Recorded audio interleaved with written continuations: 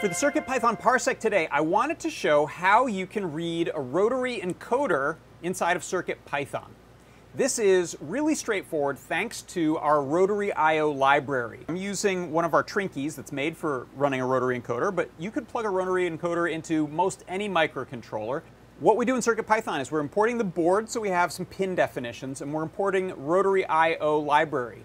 Then with that Rotary I/O library imported, we can do this. The encoder, this is the encoder object, equals Rotary I/O.incremental encoder, and then we point to the two board pins. In this case, the board pins are named Rot A and Rot B, which is super convenient. I want to print out when it turns its position. Then this is the main loop of the program. While true, if encoder.position is not the last position. So encoder.position, that's all you have to ask for to find the value of what the encoder is doing. As I turn this little knob here, that's turning that rotary encoder shaft, and that is being read by the little Trinky there. The microcontroller is noticing those changes on its two pins, the rotary A and rotary B pin, and then I'm printing out there that change. So you can use this for things like volume controllers, you can use this for things like MIDI CC, for mouse control, for moving a mouse on one axis. There's a lot of ways to use it, but it is dead simple to use. And that is all it takes to read a rotary encoder inside of CircuitPython